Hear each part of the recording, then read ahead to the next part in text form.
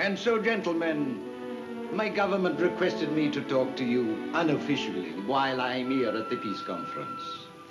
Are we to understand from your remarks that your government wishes us to establish an office of our United Peace Foundation in your country? Yes, provided your sources of income are independent, controlled neither by governments nor by special interests. Tell him, boy. You know about our founder, do you not? Winner of the Nobel Peace Prize, assuredly. Then you know he left his wealth to this organization. Yes, one of the world's largest fortunes. A percentage of our trust funds is now invested in every nation where we have an office. We're interested only in one cause, world peace. One world, if you wish. Yet you have your own secret agents. Why? They're always warmongers. We check on their activities unceasingly. Here's a case in point. Sir Eric Hazarias. Warmonger is putting it mildly. War criminal, but try and prove it. Manipulator of fascistic cartels, super salesman of armaments. Rod Stanton, our best agent, is watching Sir Eric now.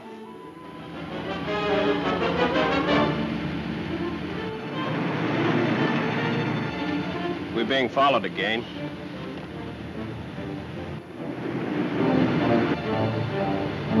Rod Stanton, probably. He's a hard man to lose. We've done it before. How about now? Might be a good idea.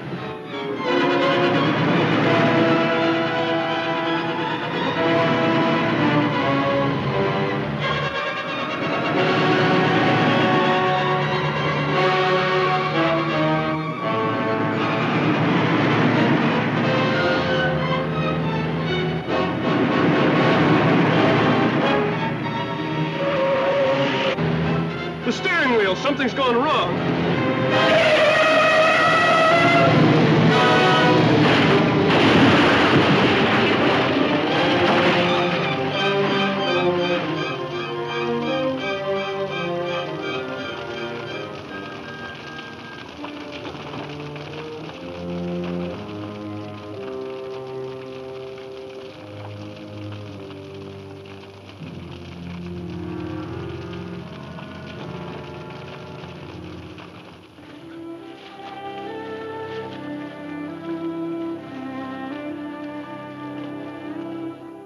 And so, some few hours ago, halfway around the world, in faraway San Francisco, death came ironically to mysterious Sir Eric Hazarias. Ironically, because this sinister promoter of destruction died only a few miles from where delegates to the World Peace Conference are meeting to outlaw war. An awful way to die. I heard what the man said. So now he's gone. So now what's going to happen to us? Yeah. Here we are with a schooner on our hands chartered for Sir Eric. Yeah, we don't know why or where he was going. Oh, I'm not worried. Sir Eric. That's what I like about you, Marlowe. You are a realist. Don't worry about the dead. You can't help the living. Yeah, but the radio just said The radio is just telling everyone exactly that, what Sir Eric and I wants everyone to believe. Sir Eric Hazarias is dead. Call me Jeffrey London. And only Jeffrey London. Sit down. Who are you? I am Sir Eric's confidential secretary. Oh, yeah, I've heard of you, Melbourne. Mr. Malborn. Secretaries don't mean nothing to me. I take my orders from Sir Eric. You have been taking orders from me for a long while, and also has Sir Eric. As we must work together now, you may as well know the truth. A secret the world has yet to discover.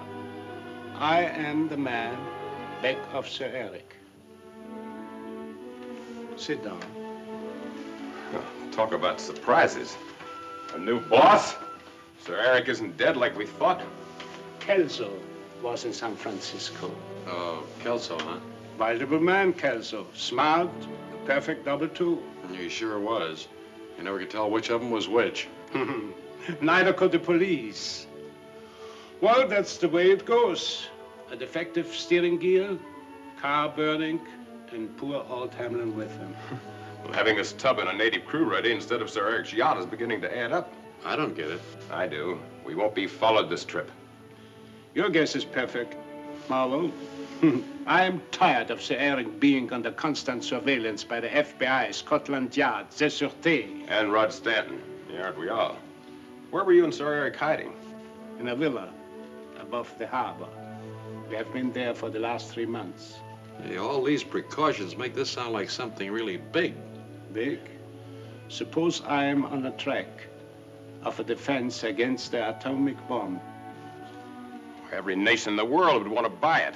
Sure, and the one that does get it will be the boss, because it's only safe to use the atomic bomb if nobody can use it against you. Yeah, but how does this schooner tie in? Merely a blind. It will take you and Sir Eric part way. What about you? I'm going ahead. Going where? To Pendrang. Pendrang. Never heard of it. You will. After leaving the schooner, you will fly in over the Himalayas. But what does an out-of-the-way hole like that got to do with atomic bombs? Yeah. I have reason to believe the only mineral that makes defense against the atomic bomb possible is there and nowhere else. Splendid, splendid. And now, have you prepared Zalabar for Geoffrey London? There you are, gentlemen. You are now looking at Geoffrey London, Esquire.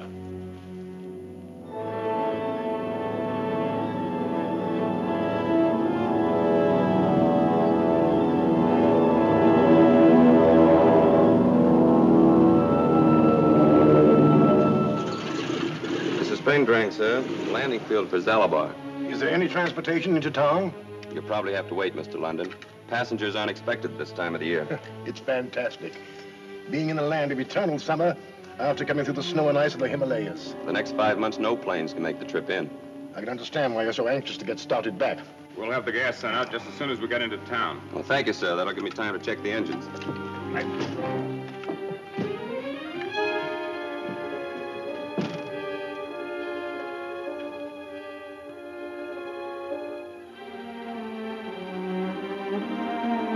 Repeating, calling TS-37, TS-37, Ringo calling, TS-37.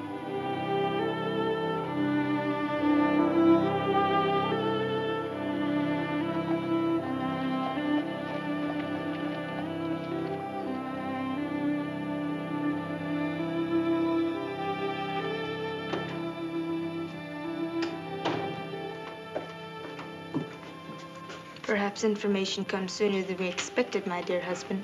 Ringo's calling on the radio. Watch the desk, Lacana.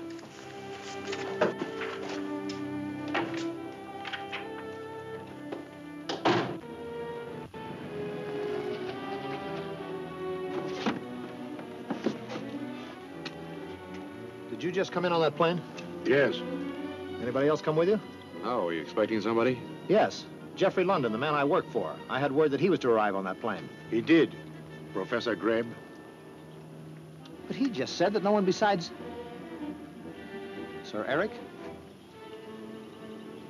Gosh.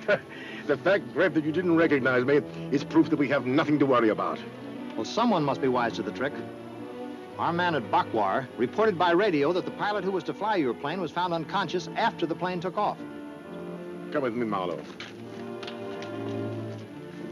I picked up the 2 men according to orders and landed them here at the Zalabar field. Another man, whom they call Geoffrey London, is with them. Anything interesting about this man, London? He's backing Dr. Elmore's expedition and is convinced that Dr. Elmore is going to be the one to find the lost city in the Pendrang jungle. Does London look, act, or talk at all like Sir Eric? No, except for one little thing. He seemed...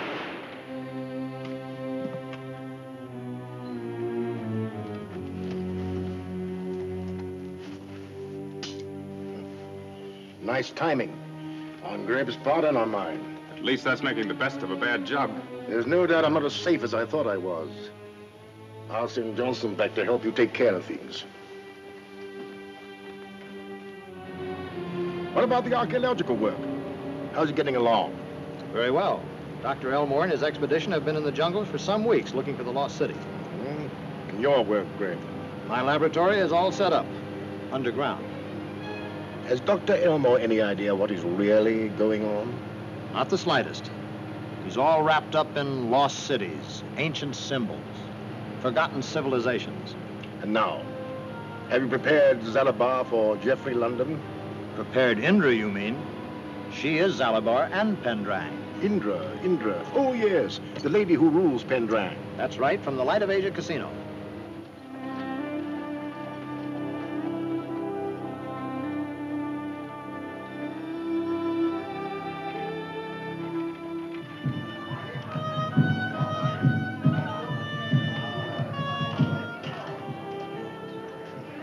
There's no doubt about it this time, Ed. I've got a system at last that'll beat the roulette wheel.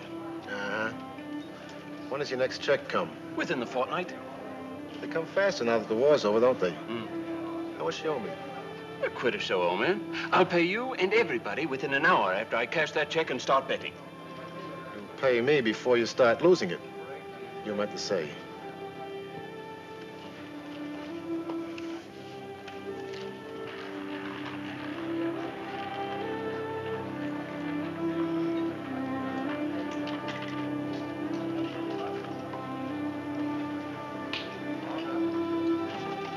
Jeffrey London's secretary? No one else. I suffer from indigestion, and our drinking water isn't all it might be. Take one. Try it later. You might need it. I can digest poison. No, thanks. You live longer that way. Tell me, what are you doing here? If you don't mind, I explain to Indra. Not in the least. Go right in.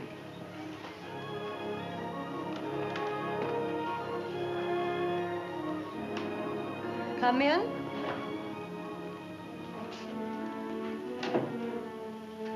Welcome to Pendrang and to Zalabar, to the Light of Asia Casino, Mr. Malvern. I thought surely you would call before this. Unfortunately, a secretary has duties. I have been preparing for the arrival of Jeffrey London. Jeffrey London? You should have said Sir Eric Hazarias. And you, Mr. Malvern, are no secretary. You have been the man behind Sir Eric all these years. Neither Mr. London nor I are honored by your mistake. Secretary or secret leader? Sir Eric Hazarias or London? What matter? It matters a great deal to me, and I think also to Mr. London. But does it really, Mr. Malvern? You're a magnificent actor. But flatter me by telling the truth. A beautiful lady should always be flattered. You're right. Thank you, Mr. Malvern. Won't you sit down? Thank you.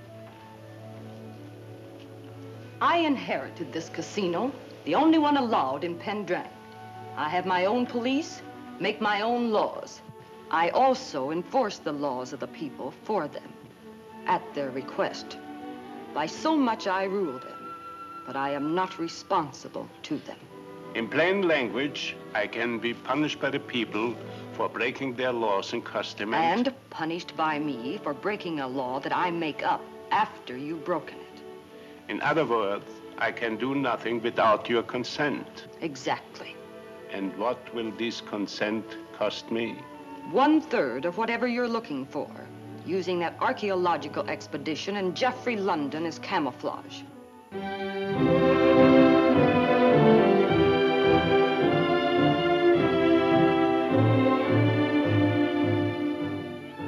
And so I repeat, gentlemen, what I said almost a month ago. It was not Sir Eric Hazarias, but his double that was killed when his car went over the cliff and burned. But you have no proof, Rod. That's just a hunch. More than that, Mr. Bowen. Oh, I know. You thought you saw Sir Eric light his cigar with his left hand when you know him to be right-handed. Moreover, you have since been unable to find any new evidence to support your theory. That was true until an hour ago. But this telegraphic report from Tal Shan confirms my opinion. It's just been decoded.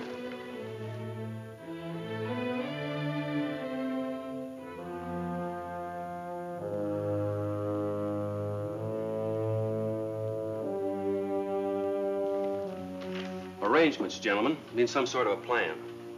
Tal Shan and I happen to know that Marlowe and Johnson are secret agents for Sir Eric. And you want us to gamble with you, I suppose, on the chance that you're right? Yes, sir. And send me at once to Pendrang.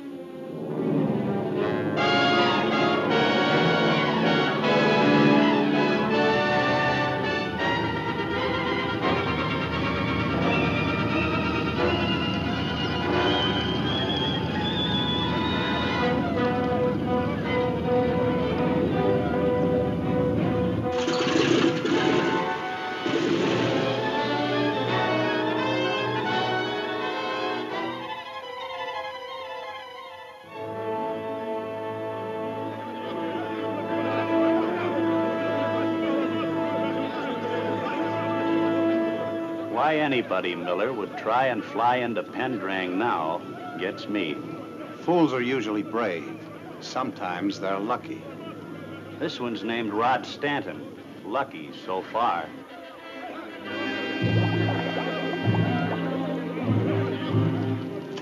I was told I was to sign for the gas. Is that right? Right, Mr. Stanton.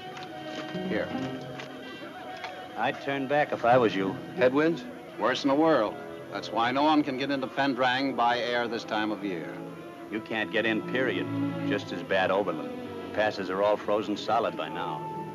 Thanks, I'll take a chance.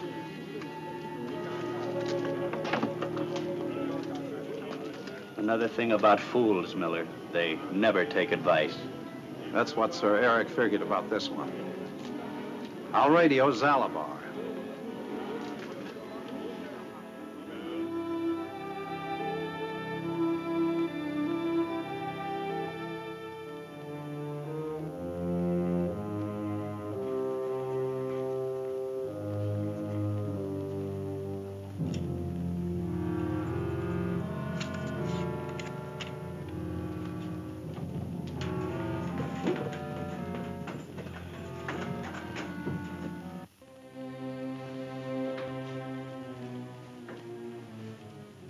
Where's Sir Eric? Well, he's out with Greb, establishing himself here in Zalabar as Jeffrey London. Oh, smart, but... What's the matter? Something up? What's up, Marlowe? A radio message for Sir Eric. You two might as well get used to it now as later. Reports for Sir Eric are reports for me. Give it to me. This report from Aga makes me feel better. Good man, Miller and Ward. Yeah, but how come you ever let Stanton get as far as Aga? Geography, Johnson. Geography. Oh. Anything that happens in the middle of the Himalayas can't be blamed on us, huh? Exactly.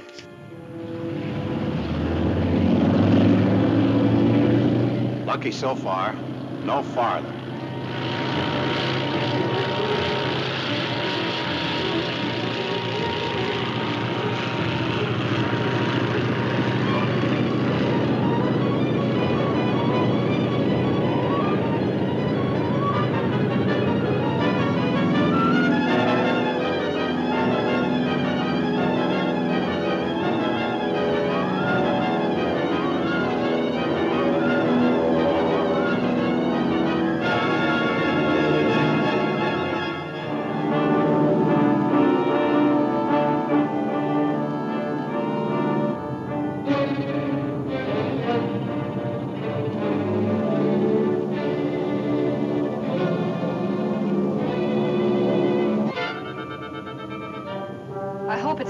To show myself now.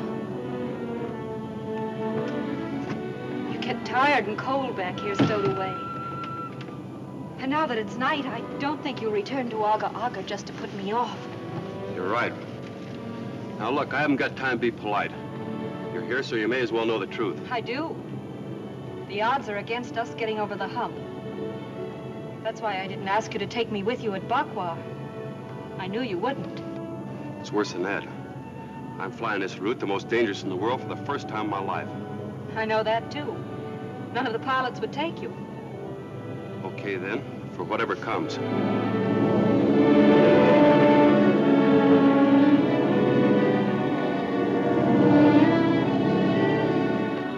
Who are you? Marjorie Elmore. Professor Elmore of the Jeffrey London Archaeological Expedition is my father. I've heard of him. A lot of help you are to him.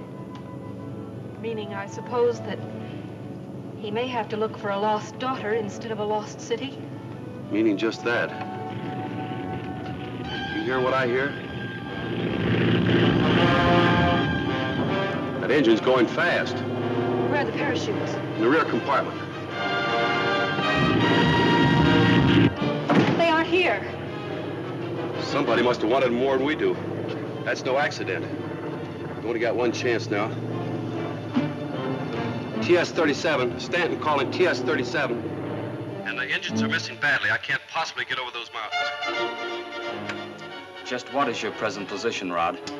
According to my chart, I'm 5 miles southeast of Kalmafa Peak. There's a sort of plateau below that peak. Make a forced landing there. I'll get a searching party out. I'll see if I can make it. If the searching party misses you, I'll fly my plane out the first thing in the morning. Wish me luck. I'm trying to make the landing now.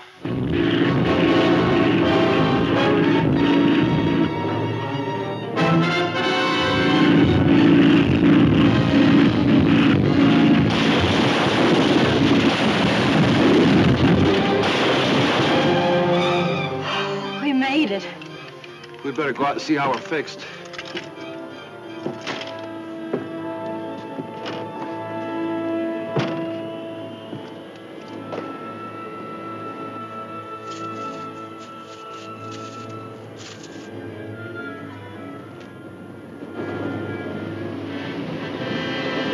We can't stay here. We'll be in constant danger from slides.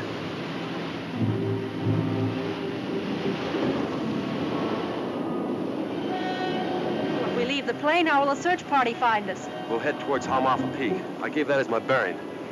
It'll be tough going. Yes, this is Tal Shan. What about the search for Stanton and the girl? Have you started yet? Your message had to be relayed many miles. The mountain men are gathering now for the search.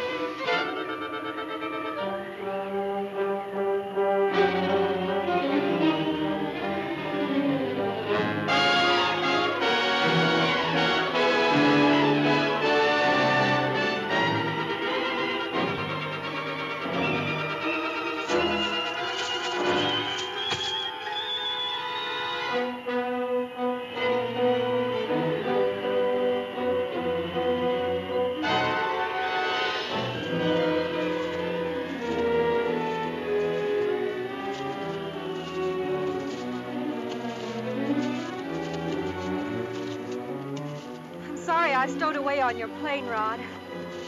I know I'm a hindrance, but I can't go any farther. I'd be glad you came along, Marjorie, if we weren't in such danger. We'll rest a while. Now it's daylight. Either the search party or Tal Shan should spot us.